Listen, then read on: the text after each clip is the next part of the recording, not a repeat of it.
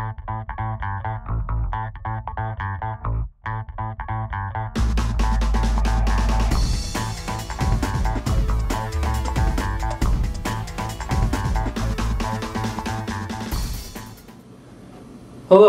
and welcome to my presentation on the tradable permits mechanism and the case studies of the SO2 program and the Reclaim program.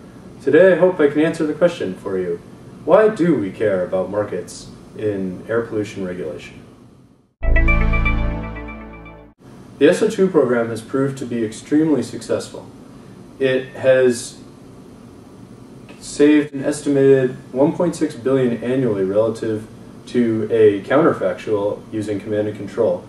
And perhaps more importantly, it shows that innovation can lead to significant reductions beyond initial cost estimations.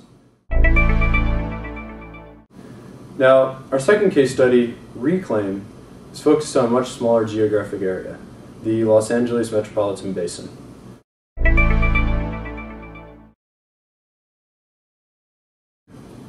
The tradable permits program failed. And the reason for that was because of the impacts of the electricity deregulation in California in 2000. Now, as you can see, the permit prices skyrocketed from $5,000 in 1999 per ton to upwards of $45,000 just a year later in 2000.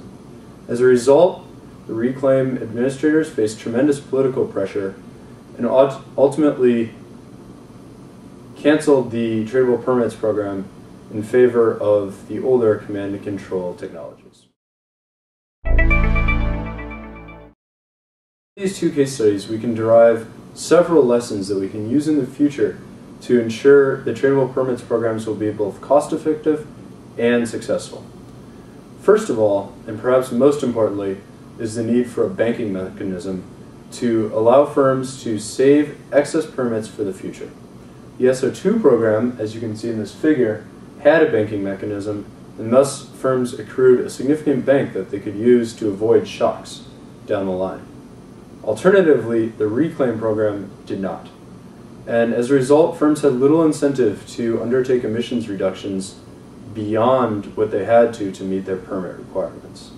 This left firms quite vulnerable to sudden shocks to the electricity market, such as the deregulation that happened in the year 2000. So, in summary, tradable permits offer a lot of potential for the future. The SO2 program shows that we can achieve significant gains at significant cost savings if permit programs are designed carefully. However, the Reclaim program failure shows that it is important to undertake these lessons that we might gain today to ensure that failures don't happen again in the future.